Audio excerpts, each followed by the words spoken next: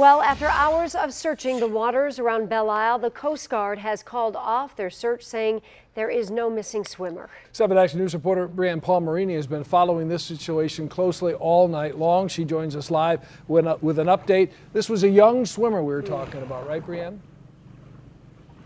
That's right, Dave and Joanne. After several searches here with the sonar boats in the water here behind me around these buoys here, DPD and the Coast Guard have called off the search for a possible young swimmer. And they say really no news is good news in this situation because there was nothing tragic that happened. And they're very glad, though, that it was reported.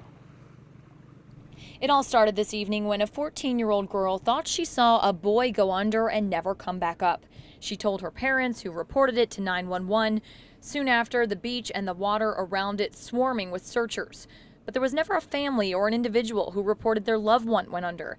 And after hours of searching, it appears there was never a missing swimmer in the first place. When we get these types of reports, we always take them seriously. Whether they're a hoax, or I don't want to use the word hoax, whether there's a mistake in observation, or whatever the circumstances are, we're always going to respond because, again, our job is to safeguard life. DPD says even though they used a lot of resources tonight, it was important for the girl and her family to report this. I think it was actually a good thing. I would believe that the parents need to be near so that they can also be brought in to evaluate the child in terms of what they actually saw. But in terms of law enforcement response, we're always going to respond to these types of situations.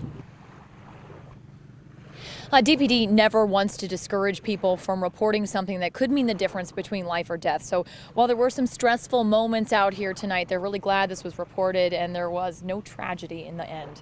Live on Belle Isle, Brianne Palmerini, 7 Action News. Yeah, certainly that is the good news in all this. Brianne, thank you so much for the live report.